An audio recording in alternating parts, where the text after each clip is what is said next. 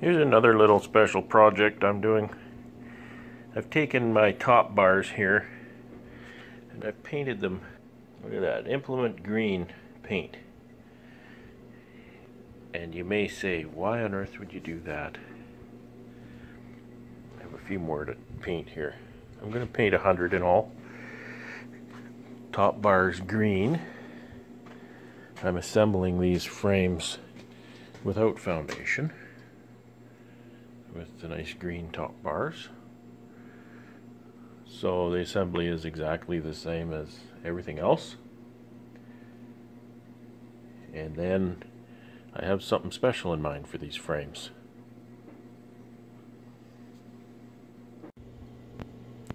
For those 100 frames, I'm going to cut 50 sheets of this right cell in two, just like that on the table saw. Does a nice job. I've got a nice, what is that, 80 tooth blade or so. Cuts real well. Freshly sharpened too.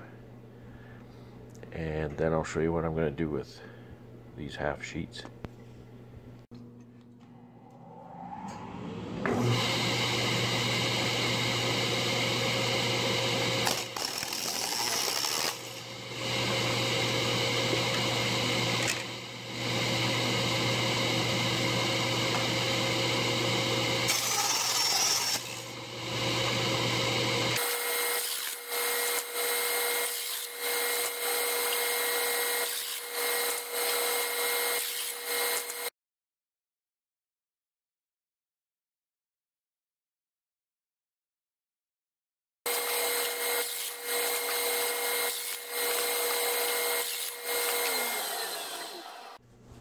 Some of you may have figured out where I'm going with this. I made 100 frames. I've cut 50 sheets in half. So that gives me 100 half sheets. And I'm going to install this in the middle. I can eyeball the middle, or I can measure it. I overthink things, so I'll likely measure it. This idea I did not pioneer. Lori Miller online came up with this idea, as far as I know. At least that's where I got it, from her. And what happens here is I use this for a couple different things. I'll run one of these in every one of my colonies. And it's a partial drone frame. So what the bees will do is they'll draw this out as normal worker comb. Then they draw freeform in here on the sides. And they will draw that either worker comb or drone size comb,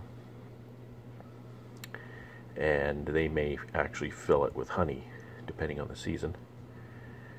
And what that does for you is a few different things. You can use that as drone removal for part of your mite control strategy.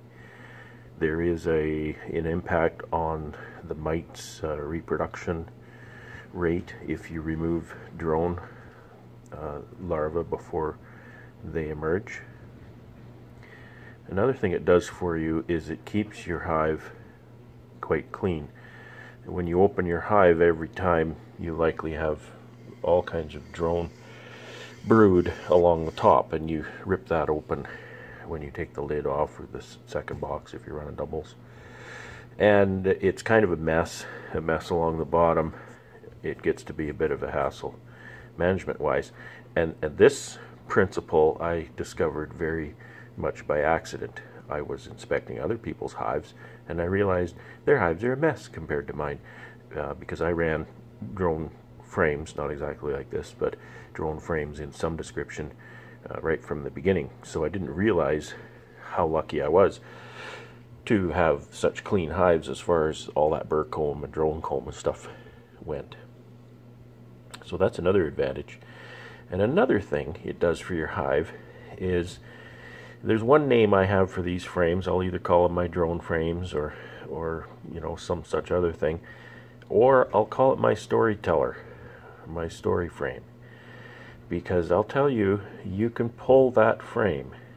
I usually run these in position 3 in the hive. You can pull that frame and that'll tell you a story. That'll tell you a story about that hive. Are they building drone comb? Are they building worker comb? Or is she laying drones in there? Is she not? Are they filling it with honey? So you can see a lot of the details of where your colony is at by what this frame looks like.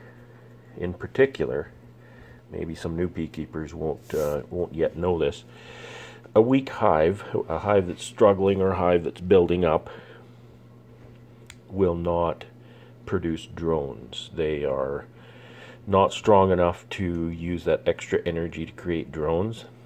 So when a hive is creating drones, look upon that hive as being optimistic. They're feeling good about the future. They have resources. They have even maybe a surplus of resources, and they are creating drones. So you pull that frame, and sometimes you pull that frame and both sides are just chocked right full of drone brood. Maybe eggs, maybe pupa, maybe larva. And you look at that and you think, okay, these ladies are feeling good. They have everything they need and more, and they are going to put that energy into drones to propagate their DNA for other colonies, for mating queens out there, for virgin queens that are mating. So that tells you a story. The honey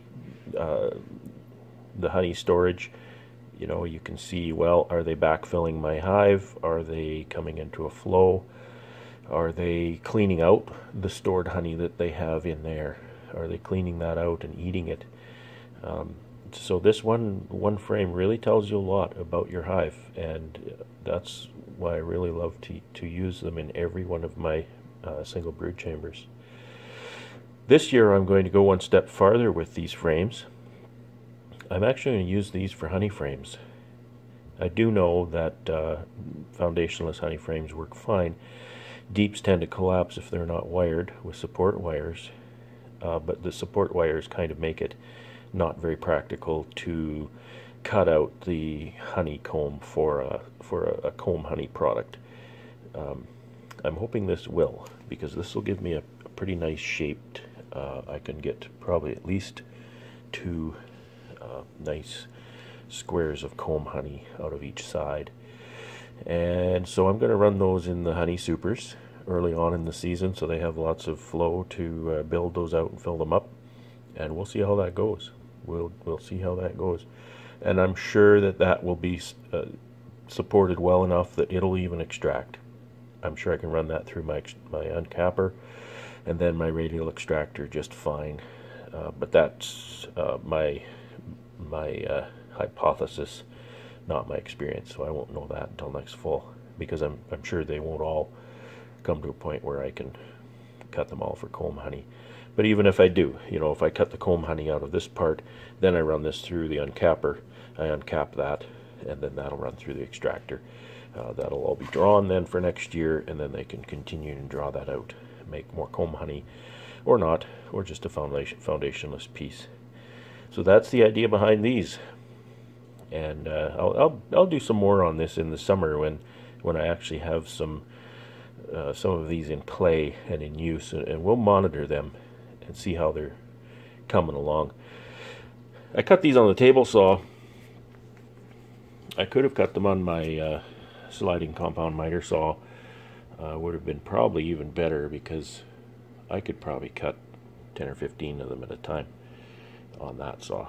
That would be much faster going. So anyway, I have a few more to cut, so I'm going to maybe move over there and see how well that works. Have fun.